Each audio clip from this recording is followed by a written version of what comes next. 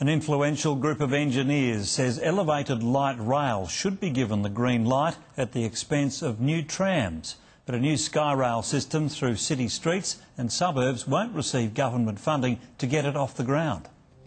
It's high-speed travel which looks space-age but is quite simple. Battery-powered driverless trains are supported on twin elevated tracks 5 metres high. Unlike monorail systems, SkyWay is fast with speeds of 100 kilometres an hour and is cheaper than conventional rail. Former transport guru Rod Hook is leading the charge. Keep it slender, keep it slim, so that it looks attractive. Trials are planned for a half-kilometre stretch at Flinders University. Civil contractors say the engineering concept is a no-brainer.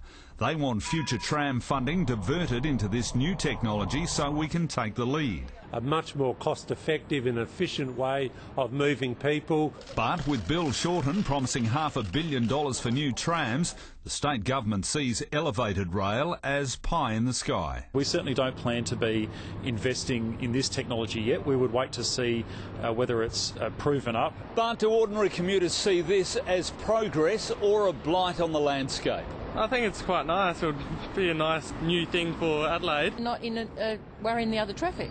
Mike Smithson, 7 News.